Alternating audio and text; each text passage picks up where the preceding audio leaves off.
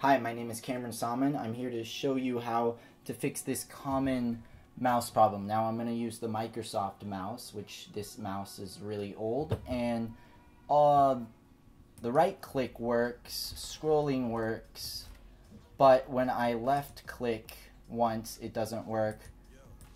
There we go. It works sometimes, and sometimes I have to like double click.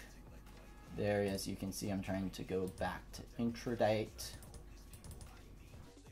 First, let's remove the battery. We're going to need to unscrew the mouse, and to do that we need to remove the slide pads gently by prying the edge of the pad upwards using a small flathead screwdriver and peeling it off. Now you can re-glue the slide pads back if you would like, but the mouse will still work without them.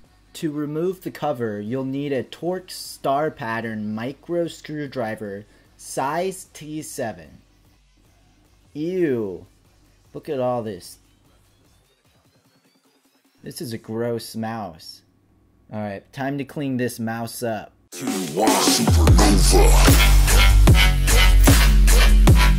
Basically, I'm trying it with it back on, and it works perfectly.